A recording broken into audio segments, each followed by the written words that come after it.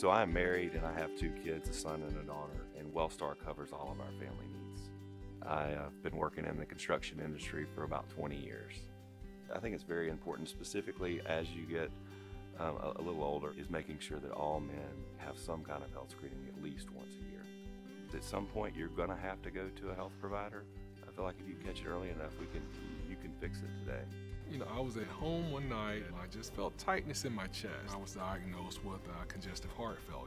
It was something that I can completely recover from as long as I took proper care of myself. All men out there, just put your health first. So don't ignore any signs. Like I had been having shortness of breath symptoms for almost a week. Trust your instinct. And also make sure you take good care of yourself and have regular visits with your doctor, because it literally will save your life.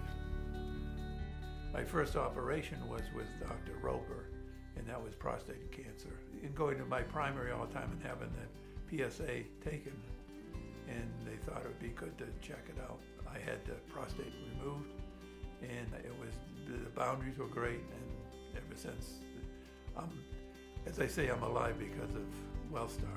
I'm Murphy Townsend. I'm a urologist in the Wellstar Health System. We deal with a number of men's health issues in the urology office, including, of course, prostate cancer. Prostate cancer is one of the disease processes that affects 1 in 6 men. Men are not always the quickest to go to the doctors. There's a lot of anxiety going into a doctor's visit. I can't tell you how many patients come to the urology office with high blood pressure.